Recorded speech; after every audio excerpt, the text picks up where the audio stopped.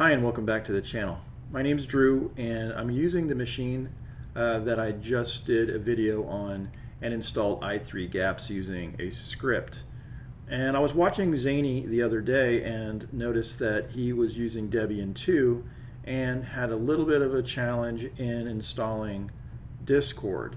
So I wanted to show in a video how to really efficiently install Discord onto Debian. And it's not how you think. So what I'm going to do is, and I'm going to go to Discord, and notice that when I click on this, there is a deb file and there's a tar.gz file, and I've never had a good experience with this one. So what I'm going to do is I'm going to install using the tar.gz. Okay, and once that's done, which it is, I'm going to close this and open a terminal. Let's make this slightly larger, and let's go to the downloads directory and type ls. Okay, so what we need to do is untar, but I'm going to do that using sudo tar and then -xvzf discord, and I'm going to use -C, and I'm going to put this in the opt directory. And let me authenticate, and there you go. Okay, so we're going to go to the opt. Let me go ahead and opt to the opt directory, and there's Discord, and there is another, and let's go there. Now we're going to use a few files here, and notice there's the executable file, there's the desktop file, and there is the PNG for the icon. So what we're going to do is I'm going to go ahead and spell the whole thing out, just because I think you should here. So I'm going to sudo ln-sf. I'm going to be creating a symbolic link to the opt discord,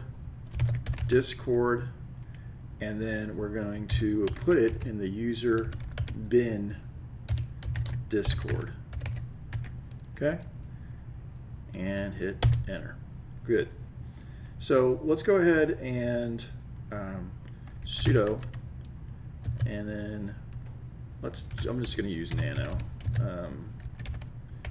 Discord desktop file. Okay, and what I want to do is change a few things. Now the exec is going to be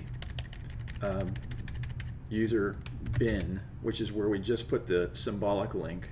Okay, the icon is still in the opt directory, so we're going to put Discord, and then we're going to add the .png file extension. Okay, and we're going to Control O and Control X. Okay. I don't know if I did this before, but I wanted to make sure I did. So there's no, when I type in, when I use Rofi to look at my apps, Discord's not there. Just making sure that that I did that. Okay.